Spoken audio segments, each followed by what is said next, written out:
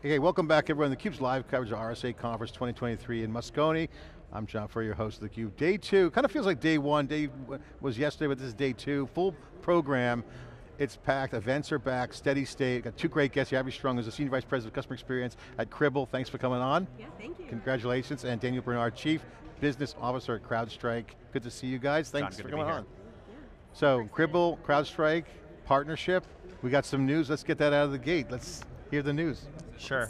Well, what's going on in the market is a lot of our customers, they're on this XDR journey. How do I bring data into the platform? How do I use CrowdStrike for everything?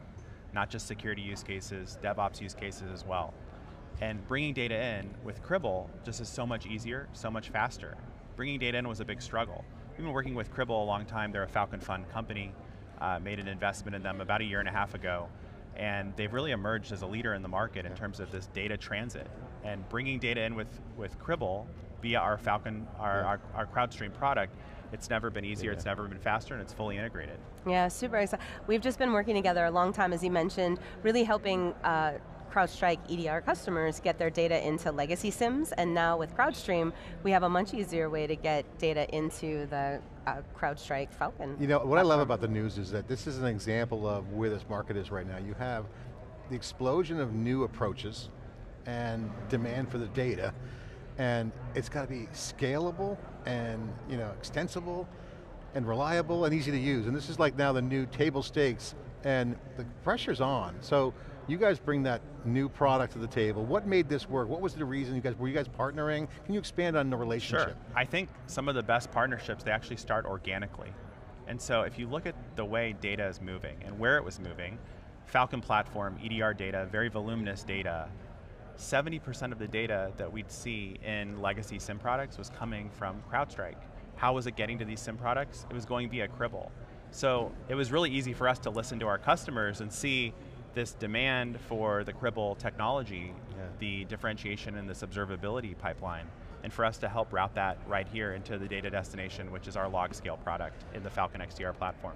Yeah, we share a lot of customers in common already, and it was interesting seeing that grow from the field, and then even as they were starting to look at log scale and the opportunity that they have with that product, and to hear them go, well, can you help us move data into this product? And so we built a pack, made it really easy to move data over, and of course that turned into, well, how do we get that inside the CrowdStrike interface to make it even easier for customers to take us through how it works, because this is a big deal. I think, again, I've talked to the founders at Cribl many times when they started.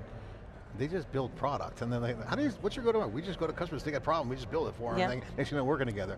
And now you got data's large scale, the plumbing's there. Talk about how it works with CrowdStrike so people can understand the connections. Sure, so it starts like this, and we're going to do it, and we'll do it live so you see what a customer experience is. You log into our platform, there's a button. It says CrowdStream powered by Cribl. You click the button, and that starts your data journey of bringing the data in. That's where Cribl comes into play. Yeah, and so customers can choose, we have a very easy and intuitive interface with 1,000 integrations for all the different source types that they might have, and it allows us to, for customers just to immediately go, which sources am I interested in moving into the Falcon Log Scale platform, and then just literally drag and drop and say, send it to Log Scale now, and we'll automatically process, parse it, forward it, and then format it in the right way so we can land it there. That's so easy, we're done. Yeah. I mean, okay, that's a wrap, guys. No, I mean, that's kind of the way it's supposed to be. Okay, what's the impact to customers? Are you guys going to go to market together? Talk about the relationship. Sure, What's the plans? So, we're going to market together, but what makes this really, really wonderful for our customers, we've got over 26,000 customers and great for Cribl, is we make it so easy, like you said. What's the big barrier to XDR? The big barrier to XDR is, okay, you got the CrowdStrike data, that's endpoint, that's cloud, that's workload, that's identity. Explain XDR real quick before. Sure, so XDR, it really starts with where we were with EDR, endpoint detection and response, and CrowdStrike pioneered, created, owns the EDR category. Endpoint, you want to do prevention, detection, and response. So the D and the R is detection and response. How do you keep an endpoint safe? Today that's EDR. Enterprises are sitting there saying, wait, we want to do it beyond the endpoint. We want this protection layer, this visibility layer across everything. And that's where we start getting into data that and attack surfaces that aren't CrowdStrike, and that's where the X comes in, extended detection and response. So if you're trying to move to XDR, it really becomes more of a data-based, a data-defined problem.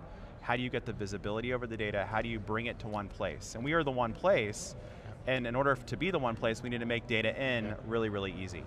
Well, first of all, I want to say congratulations to CrowdStrike. We follow a lot of the public stock metrics. Dave does, like you read about. Dave's much more on that. But the metrics are all doing great on the business side, so congratulations. This, working with other companies has become a connection business, where APIs in the cloud, data connects to data, people are working together, clean rooms are being discussed everywhere you talk about. So this is like a connector on steroids, it seems like. Is that kind of what I'm saying? A little bit. I mean, at the heart of it, Cribl is an integrations company. And so what we spend our time and attention is on where is all of the data, and then how do we get it to the various destinations? And in this case, specifically log scale, but really we were formed to help customers overcome this problem. Data is growing at a 25% CAGR. That means in 5 years you're going to have 250% more data than you have today. By the way. And a lot of it's coming from EDR, if we're being quite honest, as you said, 60 to 70%. And so how do you get in front of that, make sure that you can put it where it needs to go, and then once you have that, as the gravity that comes with that amount of data, how do you get your other data in there? Where's your firewall data? Where's your, where are inputs from other parts of the business that you can use to solve problems? It's like filling up the gas tank, you just go pump it in. So what's the use case? What's the driver here? More visibility into more data for all those solutions you guys are driving? Is the customers saying, I have bespoke data, they have a tool, they're replacing something? What's the driver, what's the motivation behind the connection? So the number one driver for what we do, we want to stop the breach, and you stop the breach by having the right data set at the right time and being able to action the data in real time. So the log scale product, instant search capability, long-term data retention, and it's quite affordable and efficient to do that, which everybody in this market's looking for, the affordable and efficient button. But zooming out a little bit, I think what we hear from customers is a lot of pain points around legacy SIEM products. It's too expensive, it takes too many people to operate, getting data in, getting data out, too difficult. And frankly, that's a lot of the reasons why Cribl was created in the first place as well. There's got to be a better way. So I think we're going to see that whole SIEM market evolve in a very material way as XDR and SIEM really collide. And that creates a lot of opportunities for customers to have a more efficient way to do security and beyond, as well as a place to retain, store, manage, search, all these different things they want to do. Keep an eye on the data, it's awesome. I want to talk about the partnership again before we go into some of the observability trends. One of the big discussions this event is the collaboration between companies. Not just on sharing information, but actually working together like this. Can you comment on how you see that evolving? Is it going to be, we're going to see more of that? And what's the best practice on partnering?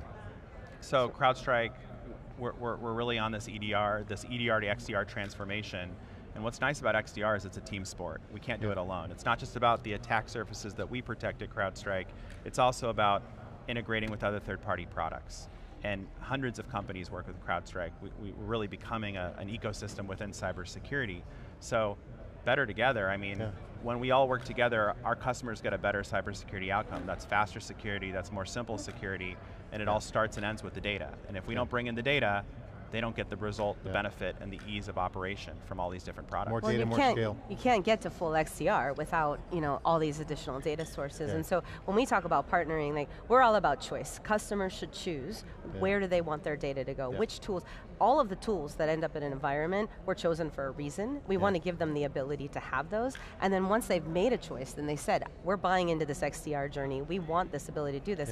Well then the next step is, how easy can we make that so that they don't have to replace fleets of agents on non-CrowdStrike devices. And we've heard so many stories, even on theCUBE, from frustrated CISOs that saying, look, I'm buying these other tools, I got a lot of retro coding going on, I got to rewrite code, parsers, stuff breaks. It's I won't say, because we're PG-13 here on theCUBE today, unlike yesterday.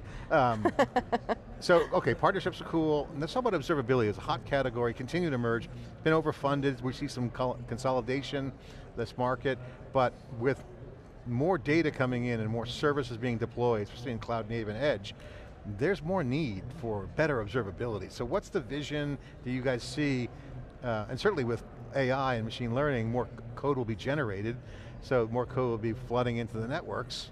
So who's going to watch that, who's going to observe the observability and get the whole AI discussion? So we're anticipating that's going to change the game on observability. What's your angle on that? So I think from a data perspective, as I mentioned, 250% more data in the next 5 years than you had today. And so you keep seeing this data growth, but what do you do with it? Because a lot of data, especially the telemetry data that we're focused on, which is how do we solve problems for the data that's coming from all these applications. You have a transaction online, you book a plane ticket or something. That looks like one transaction, but behind the scenes, there's hundreds of things that folks are watching. How fast did that website respond? How, did my services actually work? And you'll see all of this coming, and it's just constantly growing. And so what Cribl does, and what observability is about, is saying that data, it may have near zero value until it is the most valuable data because something happened and you have to be able to get to it. So if you're going to stay in front of that, how do you figure out where are those nuggets of gold, what is actually valuable to you, and observability as a trend, or as a market category is really about how do I ask questions of data that I didn't anticipate before because I didn't even know that data was going to be valuable until there was a problem. Yeah, it's the data geeks got, if they hoard the data, they keep it around, or they build products. You got to be proud of Cribl right now. It's pretty It's been an amazing journey. It's revolutionary. But the destinations where people are putting their data, that's what's changing too. That's where having an XDR platform that can ingest it, that can sustain it, maintain it for years, that makes it instantly available, easy to search, affordable. You get a lot more value out of the data that Abby's talking about that you didn't need until that one moment when there was a suspicious event. This team sport angle is interesting. I want to get your thoughts. You guys haven't had news lately. What's the update on the XDR? What's the latest in CrowdStrike? What's the momentum look like? Sure, so lots of things going on at CrowdStrike. We have 23 modules on the platform that are doing things well beyond endpoint. So helping customers secure their cloud, helping customers secure identity. That's a really hot, fast growing space in the market. Also the LogScale product that we're talking about, that XDR backend, very interesting. This week we just announced Managed XDR, where it's a service wrapper that our partners deliver as well as we deliver for customers that want to operationalize and use XDR. That's integrating multiple other point products or other platforms into the CrowdStrike experience. So we're here really living and breathing this team sport, making it a reality. We're not just talking about it, we're doing it. And the thing that you guys do, and the numbers are obviously on the performance on the business side is great, but the industry, there's some fat that needs to be cut. And we see some areas that need to be kind of, okay, move to the side, let's let it go to the next level. And I think the data piece is huge. Big endorsement with CrowdStrike, again, great relationship. Congratulations on Cribl. Thank you. And say hello to the team over there. Clinton and everybody, so Yeah, we'll do. I know we really enjoy our time on theCUBE. Yeah, you guys are awesome. And CrowdStrike, we'll see you at the event. What else is new at the company? The event coming up, put a plug in. We have Falcon coming up. That's where the security ecosystem, we're not just here at RSA, everybody's coming all over again and doing it at Falcon, where we're becoming that defining event of security. Hundreds of our tech ISV partners, our service provider partners, our MSP partners, and of course, thousands of customers will be there too. So and we'll be there too. CUBE will be there. And on our journey to get to 26,000 customers also, we are also having our very first CriblCon this year, so it'll be in July in Las Vegas. This will be we're hoping for hundreds. So, well, remember we love to go to the original events. We've been to every DockerCon, even virtual, when they started. So maybe CriblCon could be a nice trend. Present at creation. That's the big CUBE motto. When a first event comes out, you got to keep us in mind. We'll come over. We will talk after the show. You got to start at CriblCon, then come to Falcon, and then we'll see you at both places. Right. Dave, thanks for coming on, I appreciate it. Okay, more action, this is the news action here at RSA. This is where the game is changing, it's evolving. Security's getting, I would say not a mulligan, but they're taking it to the next level as super cloud, as super apps come out, more data, all happening here with CrowdStrike here at theCUBE. Thanks for watching, we'll be right back after this short break.